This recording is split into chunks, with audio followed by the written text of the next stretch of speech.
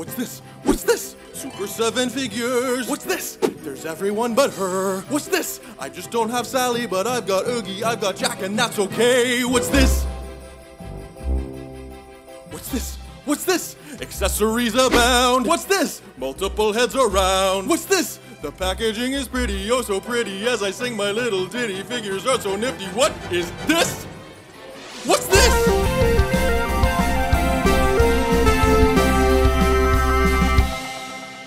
You guys, today we were taking a look at the Super 7 Ultimates Jack Skellington and Oogie Boogie figures from the Nightmare Before Christmas. First off, I want to say that the Super 7 Ultimates line always does an amazing job at packaging.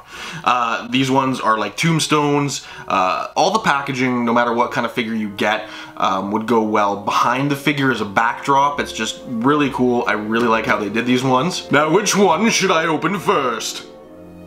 Oh, I'll open Jack. And it's always such a reveal like that. Wow. The packaging is great. It's got a little bio on the back as well that tells a bit about the character. And the figures always have a lot of options in terms of hands and head sculpts. And they usually come with a decent amount of accessories too. Jack doesn't come with too many accessories actually. He comes with a scientific method book and his trusty dog Zero. He has to come with Zero, of course. I'm just excited to see how this figure literally stands up and stuff, because he's so lanky and dainty and elegant. I think I'm gonna have to be careful with this figure, but yeah, let's just open it up. So again, they do even good backdrops in the actual packaging. Like you could like take this out of the box and use it to be the backdrop for Jack. This is really cool. And already I'm noticing some interesting stuff here. The top half of Jack's suit is actual fabric, while the bottom, like pants, are plastic. I love soft goods whenever a figure actually has soft goods on it. I feel it's more authentic, really cool. And this is how Jack is going to actually stand. He comes with a stand. This is the first Super 7 figure I've seen with a stand, because Jack has tiny feet. I didn't know how the heck we were going to stand him up. But we've got this simple stand, does the trick, no complaints. Oh God. Dumped his hands on the floor. So we've got a semi-translucent Zero, and I think they did a really good job considering the scale he is to Jack, because the pumpkin nose, they even got the details of the face on the jack-o'-lantern, which is very well done, because it's such a tiny space they're working with this accessory, which is kind of another figure. The scientific method book is blank on the inside. I would have liked to see a couple like cool designs or something, but it does the job. It doesn't open and close, it just stays like half open there to put in Jack's hands. And speaking of hands, Jack comes with 2 extra pairs. He comes with a pointing hand, a couple claw grips there, and 1 open hand as well. And they're very cool, they're very well done. He also comes with the 2 different head sculpts you can put on. One is the angry, scary Pumpkin King face kind of thing, and the other is a sinister grin. But let's get to the figure himself. You know, for a figure like this, it needed to be kind of stiff because it's so skinny to allow it to stand up and pose properly, and it is. He stays in spot whatever way you pose him. This is gonna be great for like animating and stuff. This is freaking cool. Yeah, I thought I'd be afraid to move him around and stuff, but I'm actually not. He's quite sturdy.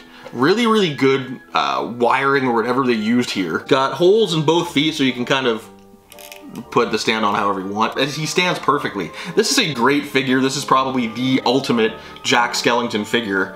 I'm really happy with this. Very, very well done. I love the Super 7 Disney characters that they're choosing.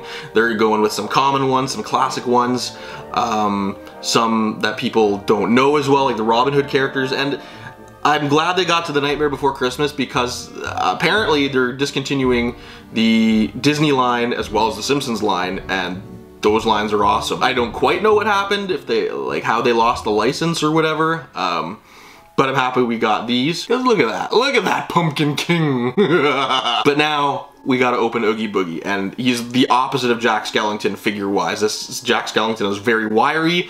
Oogie Boogie is going to be a big hunk of plastic. He is huge! Look at this figure! Again, there is a character bio on the back of the packaging.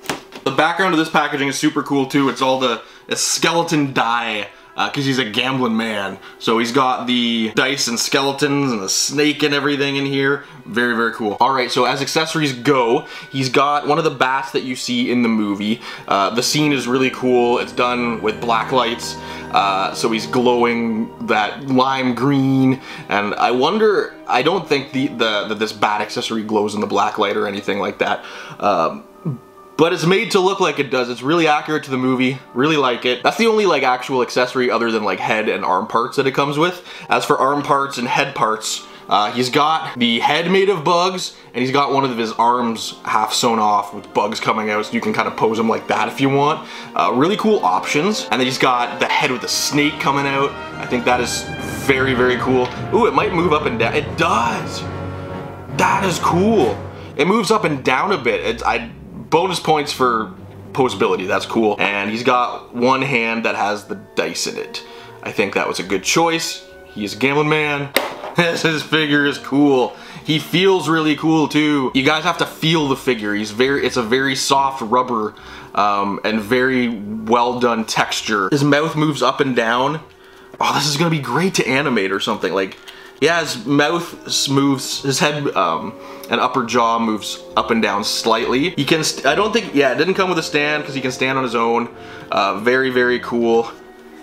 I love all the choices they did for him. Although it kinda looks like, because his legs are sticking out, it looks like he's wearing a giant pair of underwear or a giant diaper or something. Hey, and you know what? That's okay. They had to get the posability somehow. This is why they call the line Ultimates, because this is the ultimate figure of Oogie Boogie. I've not seen a better one. So do you guys love Nightmare Before Christmas, Disney, or collect Super 7 Ultimates? I love the stuff. I can't get enough. I'm a really big Disney fan as well, so I really want to try and get as much of the Disney line as I can before it starts disappearing because they're not making the figures anymore. But yeah, let me know what you think of the figures in the comments. Are you gonna grab these? Let me know. Subscribe for more content, from figure reviews to Funko Pops to gaming. We've even got book content on here. We cover all the collectible sphere. So subscribe, check us out.